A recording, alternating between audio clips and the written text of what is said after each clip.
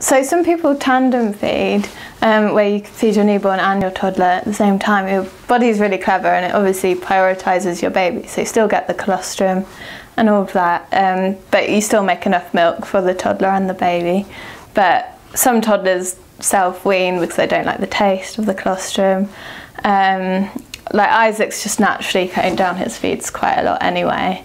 I don't think I'm producing that much milk anymore because of pregnancy. He only really has it a couple of times a day maybe.